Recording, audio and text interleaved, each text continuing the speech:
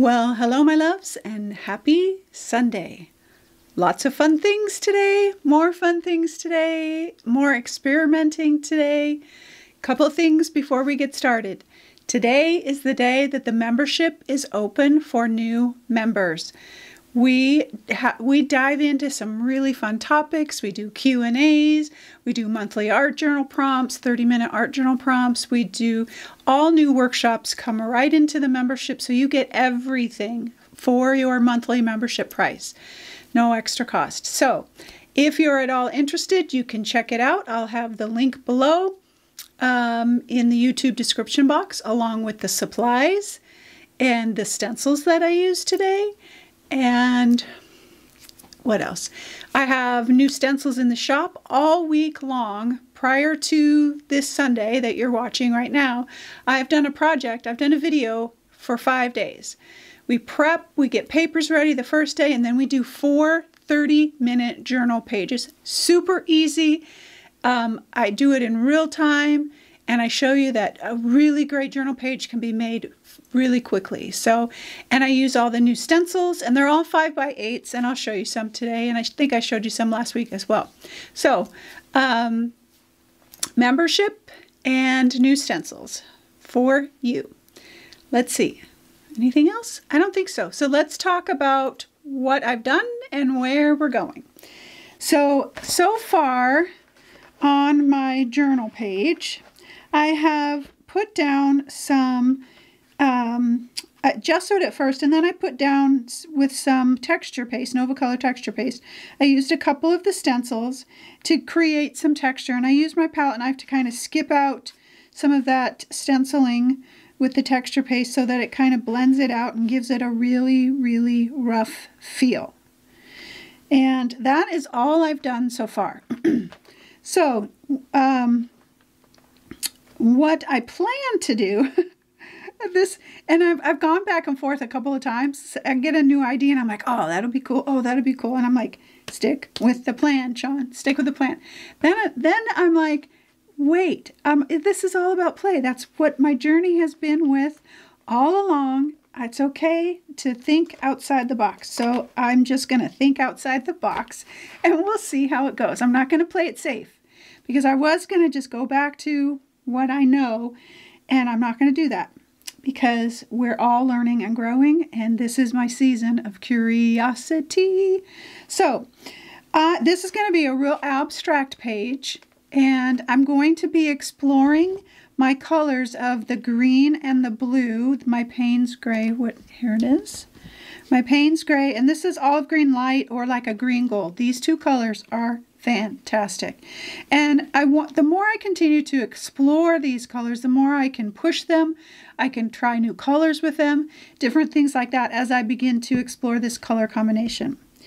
Now, I think I might throw in a tiny bit of burnt sienna and some magenta. I've gone back and forth, because I'm like, I don't know if magenta is going to go, because I did think about Prism Violet, because this color looks really good with both of the Payne's Gray and the green gold. So we'll see once we get there. That's kind of my plan. I will be using gesso for some color, and I will be using some unbleached titanium to kind of mute that down, along with some raw umber to kind of, you know, it's got to have some grunginess, right? But I'm going to be working across my page and creating somewhat abstractly with a lot of papers. And so my thought process with the papers is, so I have out here some pattern paper that I want to stencil on. Some I want to use for just the images, but some of the blank spaces, like I got this one out because it's got some blank space in it.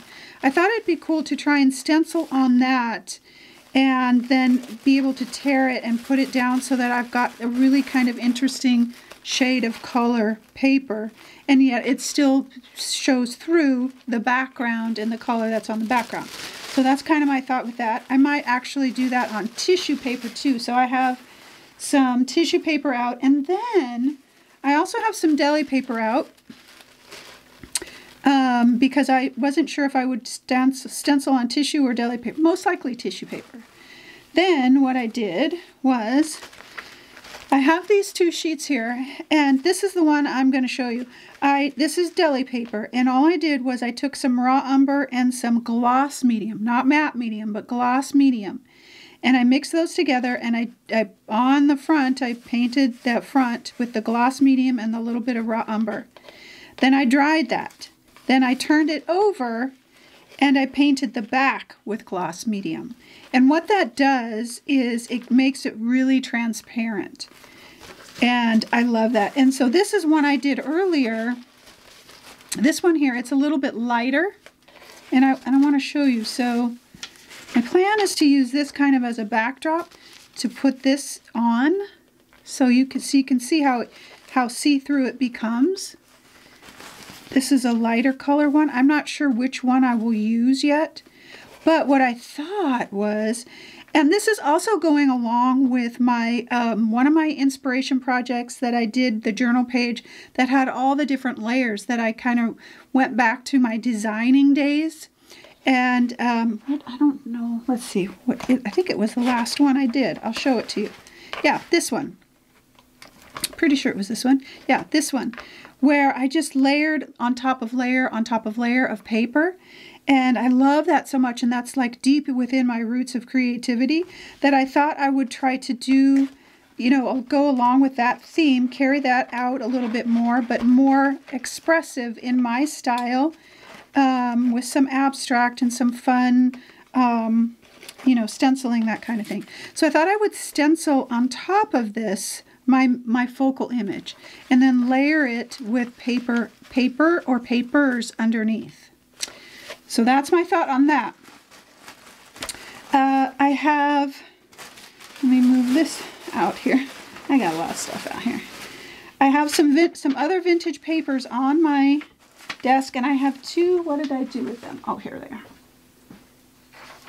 I have 2 vintage wallpapers. They're real subtle that I want to use, and that could be part of this layering process that I do for my focal point. I'm not exactly sure yet, but these 2, this sheet here and this script, will be available in the resource library and it will also be in the membership as well. So those will be available to you. I do have my vintage number sheet out. Both the subscriber library and the membership have this sheet in their collage papers. And then I have some other random things that I have found in my stash, just random bits and papers and things like that. Okay, then, I know, I have so many ideas, and this is the hard part, is like, don't put all of the ideas in one piece, Shawn. Just like simmer down a minute. But I have all of these tissue paper pieces that I showed off the stencils for the projects all week long and what I used in our projects, and I'm probably going to throw in a few of these as well. We'll see. But I have those on the ready. And then I have the stencils that I think I will be using, that I pulled, that kind of spoke to me. My larger circle one. This is the Mayflowers 2, I think. This is the carved something. This is the butterfly, and this is going to be my focal point. And then I have the boulders that I already used, and I have the little like multi circles that I've used, and then I have my background words that I will be using, and I want to title this piece "Courage." And part of the reason I thought about that is the courage to experiment, to play, to step outside our comfort zone. And I think the butterfly, there's such a strength in butterflies. They're so delicate and beautiful, and yet what they go through, their journey to, you know, working their way out of the cocoon and into the world, just makes me think of courage. And so that's my plan. I will be using most likely some soft pastel pencils or some soft pastel sticks, and Liquitex fluid matte medium for sure, because I'm going to be using light papers and tissue papers and different things like that, and you need that fluid matte medium to make those papers go transparent and not tear them. If I have any other heavier papers, which I don't think I will, I can use matte gel. I told you the paints. My charcoal pencil. Oh, the other thing I want to use too is my Stabilo All pencil, because I really want this to feel abstract and flowy and yet have some real defined kind of fun areas. I may use some acrylic ink. I'm almost out of my sepia. What did I do with that? I have my sepia. And then I also have some high flow, some shading gray high flow. I might throw in a little bit of either ink or high flow in there depending on where it goes, because I have an idea, and once you get going, you know, things always change a little bit. But I think that is it for what I have planned for this page. Okay, so that's my idea. We'll see how it goes. You just have to try. And that's part of that courage process. That's part of that be willing to not have something work for something else to come together. That courage, and that's our art, and that's life too. I mean, I swear everything that I do here applies here. Over and over and over again. And sometimes that courage factor, and when I talk about the butterfly and I think about all that they have to work and struggle their way out of the cocoon, sometimes that's what we have to do too. Especially over the last 4 months, that's what it's felt like within my creative process. And I've worked my way out, and now I'm flying free, and I'm just throwing paint everywhere. And sometimes that's my life too, and possibly yours, I'm pretty sure, where it just feels like it's work all the time. It's hard all the time. But that courage factor of continuing to keep going. Rest, yes. Take care of ourselves, yes. But continue to show up, continue to do the things, continue to work on yourself, to work on your relationships, to work on your job, whatever it might be. That courage to do that day after day, not really knowing what the timeline is, that's really hard. And it takes a lot of courage to do that. And everything that I do within my art practice always applies to my life. And that's one of the things that I love so much about creating, is how it reflects our soul and infects our soul. So as we continue to play and work and fuss through all of the ugly arts, same thing in life. All of the mistakes or the decisions or the whatever it might be in life, we continue to work through that until we have come to a place of freedom.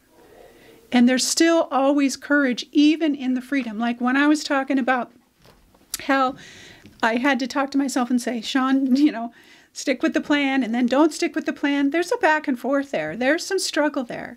But there's courage still in that process to keep going. Instead of stopping, instead of being too afraid of moving forward because you go back and forth, just have some courage and take one step at a time.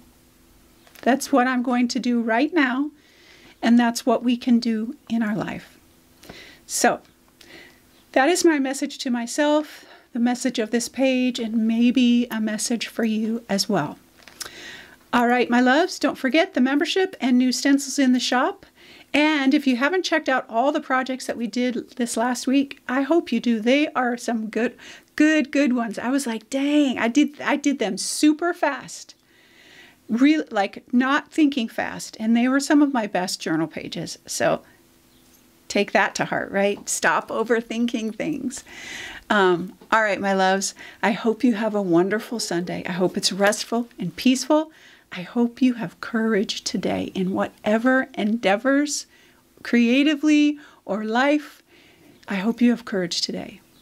And I hope that you always know that you are loved.